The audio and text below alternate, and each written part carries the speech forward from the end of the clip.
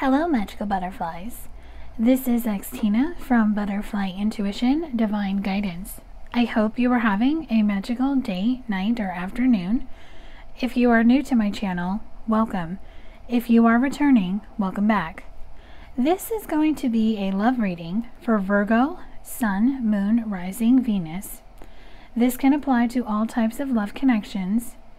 In this reading, this will just be an overall energy check-in on your love connection, just to see what is coming, what is shifting, what is being released for the months of October through December 2020. This reading is intended to be timeless, so it can apply to anyone in any given time or space who is guided to my channel. This will be a general collective reading, so please use your own discernment when listening and watching this video, and only take what resonates in your love connection and leave the rest behind. The way you will know if a message resonates with you, you will feel like I'm speaking directly to you. If you are trying to make it fit, then the message is simply not for you, so please do not take it. Let's get into the theme for Virgo, Sun, Moon, Rising, Venus for the months of October through December 2020. The deck I'll be using for the theme is the True Love reading cards.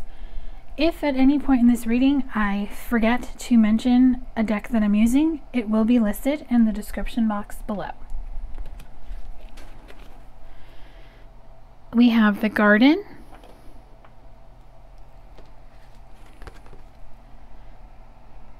Abundance,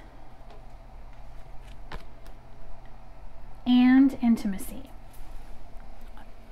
What I'm getting from these three cards is that something has been planted as far as the seed. So you started putting out the intentions in the spring season or the months of March through June. I'm specifically hearing the month of April.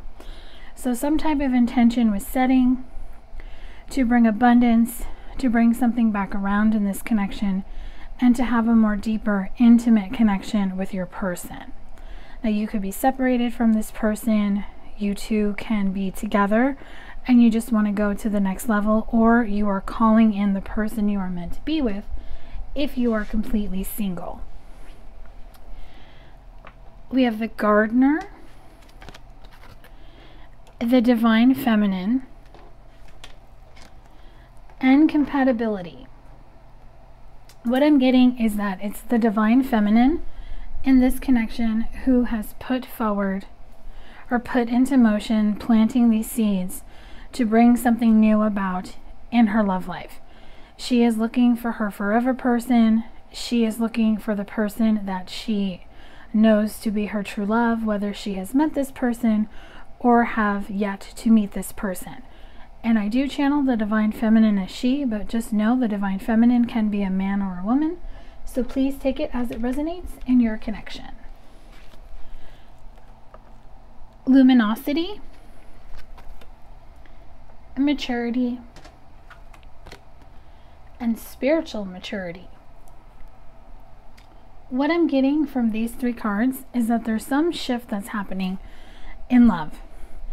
If one or both of you have walked away from the connection, you two have matured, and you have used this time apart to mature spiritually, to go through a spiritual awakening, as well as mature in your physical 3D life, focusing on yourselves, doing your work, and having it illuminated what you need to have done in your life.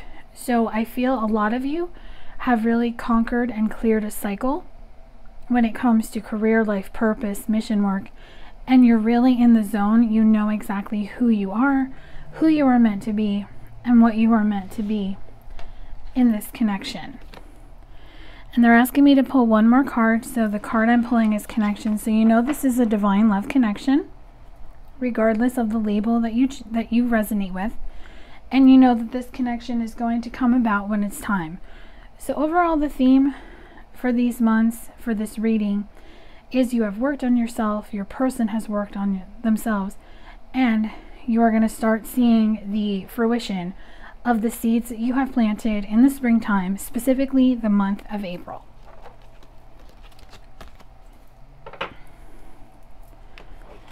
The next section is going to be the overall energy of your connection. Now this will be just the overall energy of the connection collectively for both of you. The deck I'm going to be using for this is the Fortune Reading cards. Alright, they don't want to spread out on this table, so I am just going to pull some cards here. Patience, slow down, change your attitude, and clear your mind.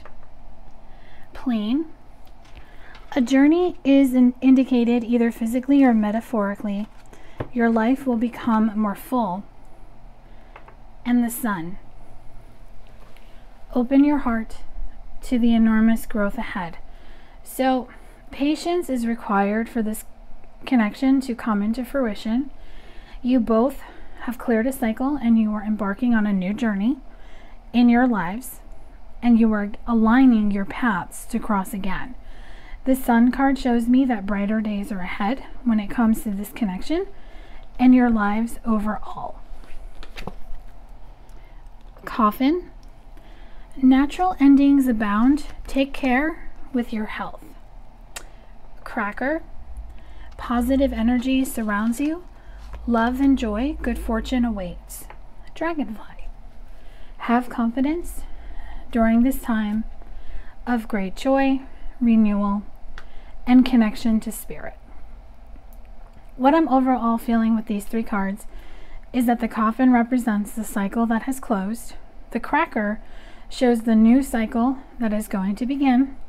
And I'm really drawn to the fact that the cracker is on a Christmas tree. So maybe around Christmas time in the month of December, that is when this connection is going to come back around. The dragonfly symbolizes transformation, so spirit is reminding you to have confidence because something is going to renew and this connection is going to come back around for the both of you. And they want me to pull one more card for this section. Beware. Be careful who you trust at this time. So spirit is coming through with a warning to beware of who you trust at this time, who you trust confiding in.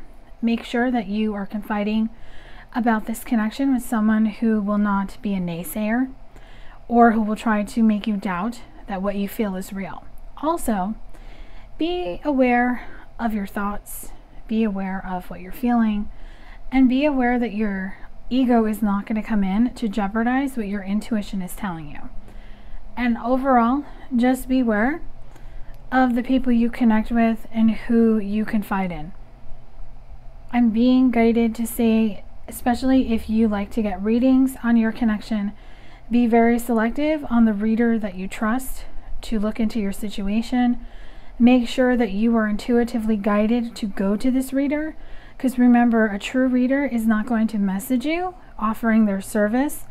You will be guided to the one who you feel resonates with you and your situation and who you feel comfortable with looking into your situation energetically.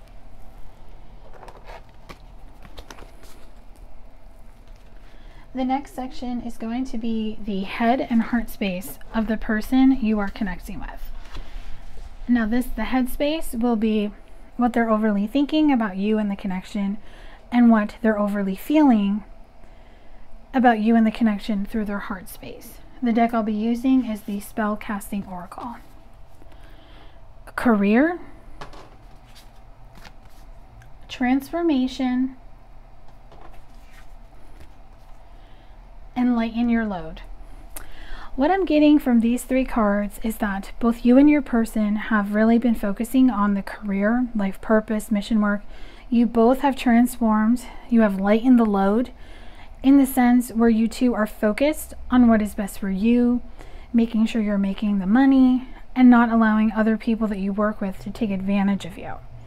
So your person really was focused on career, but they're kind of transforming out of that energy because they want to lighten their load and kind of pull back how often they're working, because they're ready to allow you to come into their life so they can spend time with you and get to know you.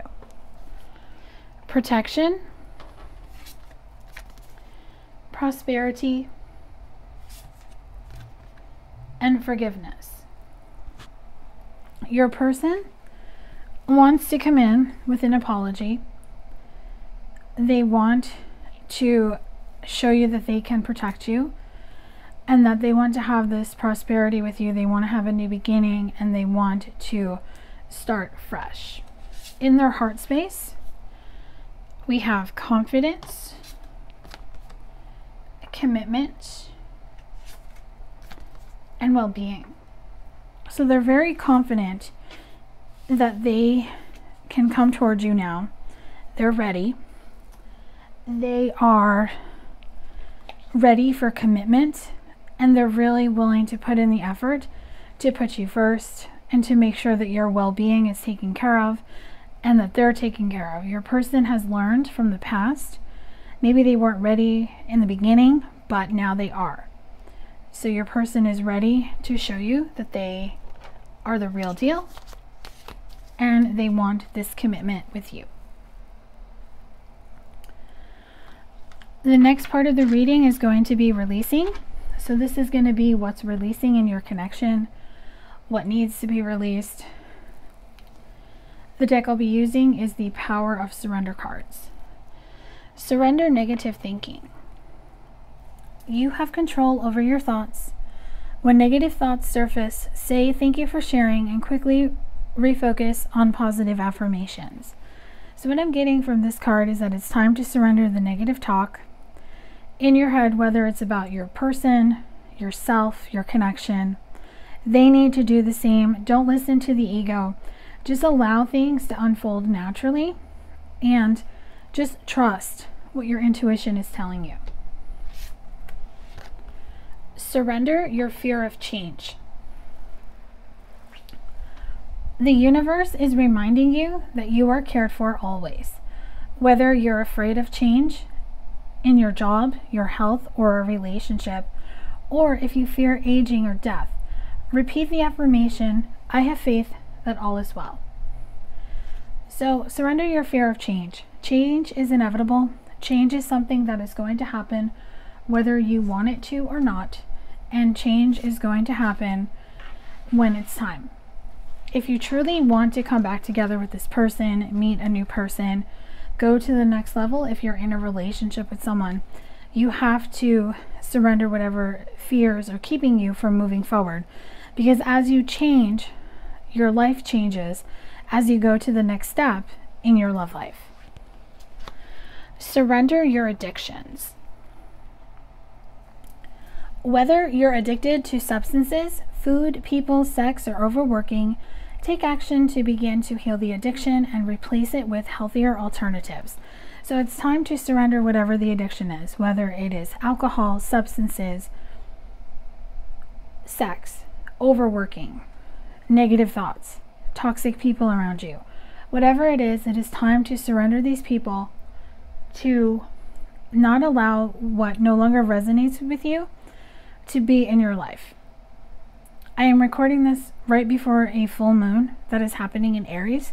So the full moon will always show you what doesn't resonate with you. So whenever you're watching this video, just know, surrender what doesn't resonate with you anymore, who doesn't resonate with you, and release the people, the situations, the thoughts, the beliefs, and the patterns. Surrender to prayer. Give yourself over completely to prayer. When you pray from your heart, you will be heard throughout the universe, and answers and support will arrive. Surrender to prayer. Surrender this situation, surrender this love connection to the divine. Your prayers will always be answered. They will be heard the minute you say them, and they will be answered when it's time. Just trust that your angels are helping the two of you, because it all comes down to divine timing, and it also comes down to the two of you making the free will decision to do the work, to follow the guidance, and to come together. And your last message for this section is surrender your desire to control people. Being over-controlling can sabotage relationships. To more effectively achieve your goals, back off, regroup, and give the situation some breathing room. So if you are trying to control your person, if you are trying to control the situation, if you are trying to control how the conversation is going to go when the two of you speak, you are blocking and you are self-sabotaging this from moving to the next level. If you're having signs and synchronicities about how the two of you are going to come together, but yet you don't see any physical evidence of it in the 3D, and you are trying to control how they are going to act, you are wanting them to come back at a specific time or date, or you want things to happen a specific way, you are trying to control their actions, and unfortunately you can't. So if you give up the desire to control people, and in the same token surrender the situation, what happens is you just allow everything to unfold naturally, and you give your person the time and space to make that free will decision on their own. The next section is going to be what is shifting or what needs to shift in your connection. I'm just going to take a quick sip of water.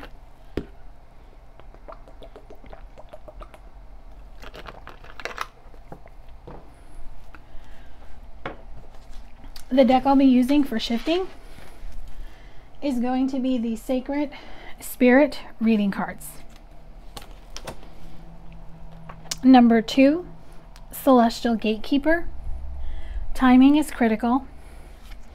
And the number 2 is about partnerships and balance.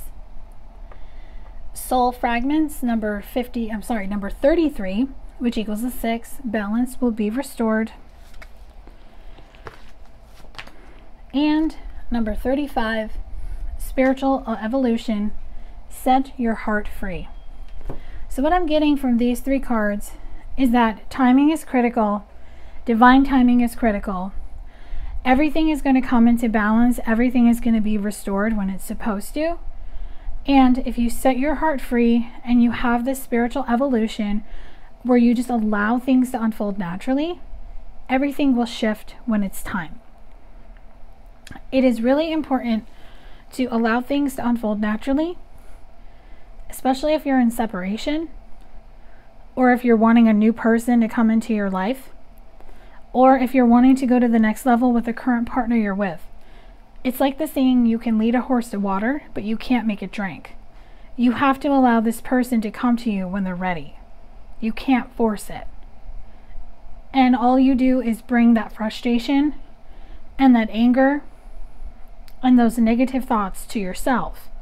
So if you go through this spiritual evolution and you set your heart free by trusting in divine timing, knowing that everything will balance out the way it's supposed to, that what is meant for you will never pass you by, you will have divine timing come in when it's time.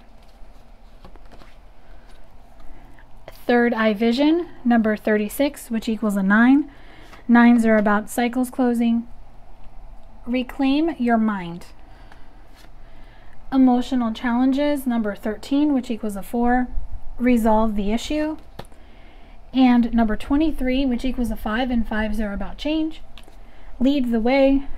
Light your own path.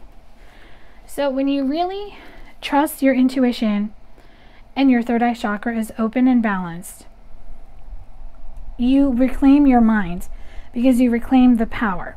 You don't allow your ego to dictate the direction you want to go in.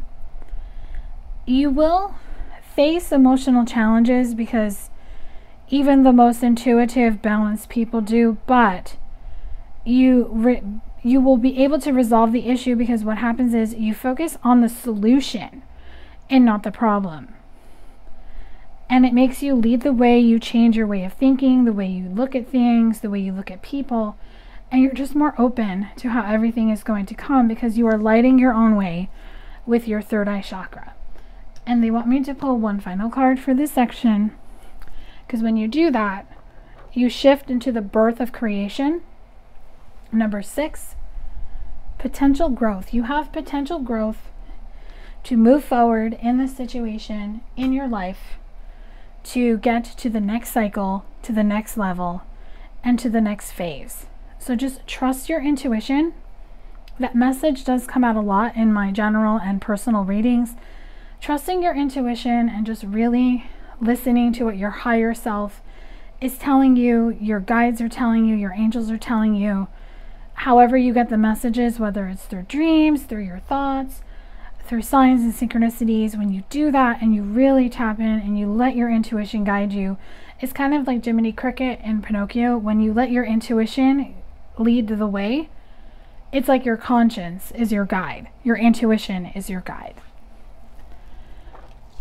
The next section is going to be guidance advice, what you need to know, and any action you might be guided to take either in your love connection as well as on your own personal journey of self. The deck I'll be using for this will be the Whispers of the Ocean Oracle. Number 40, rediscover your zeal. Pay attention to the passion you are feeling for discovery, learning, exploration, spirituality, travel, your work, or your relationship. Passion and desire go together, especially as inspiration. So rediscovering your zeal, rediscovering who you are, what you're meant to do, what your life purpose is, just rediscovering what you came here to do, what you want to do, what you want to manifest will really help you change your thoughts. You will align more with what you desire, and you will really be in that element to just start moving forward. Number 49, which equals a 13. 13 equals a 4. Be insightful and established. Ground and rebalance your energy. Bring your awareness into the now rather than allowing it to occupy the past or future. So this card comes through with the message, stay focused in the present moment. Do not dwell on the past and do not think too much about the future. When you stay present in this moment, in the here and now, and you're not concerned about the past and you don't care about how the future comes about because you're listening to your intuition and you're trusting that whatever is meant for you will never pass you by, you become more insightful and established because you're in the present moment and you're able to manifest what it is you desire. And your last guidance message is change direction with ease. Number 5. This is a time for change, shape-shifting, or your soul's evolution. It is time to reconsider what you are wanting. You may be in for a surprise.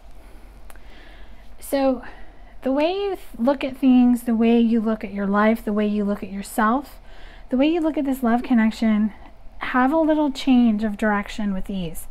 Maybe you're overly focused on your person and you need to put the focus back on yourself. Maybe you're too focused on the past and you need to release the past and just stay focused on the present moment. Whatever it is, you can manifest what you want. If love is what you truly want to come into your life. Now, if it's a person you're with and you're wanting to go to the next level, if the two of you are on the same page and want the same things, it is possible. If you're separated from someone, if the two of you want to reconnect, come back together, you two have to make that free will decision to do that. And if this is a new person you're wanting to manifest, you just have to be open to how and when it's going to come about. And another message I'm getting for those that are either separated from someone or in a relationship with someone, whatever you are trying to force before it's ready, take the time to look through the eyes of your person and see things the way they do. And they need to do that too for some of you, because it'll give clarity and it'll give that big shift and change so the two of you can really look at how this relationship, this connection can shift and go into the next direction. The last part of this reading is going to be possible future energy on what the future holds. Now, this is possible future energy. It is not carved in stone. It is what can happen, what may happen if the two of you make the free will decision to do the work, to come together and to follow the guidance. The deck I'll be using for this is the Sacred Rebels. Number 45, which equals a 9, Pandora's Gift. We have another number 9, What Do You Feel?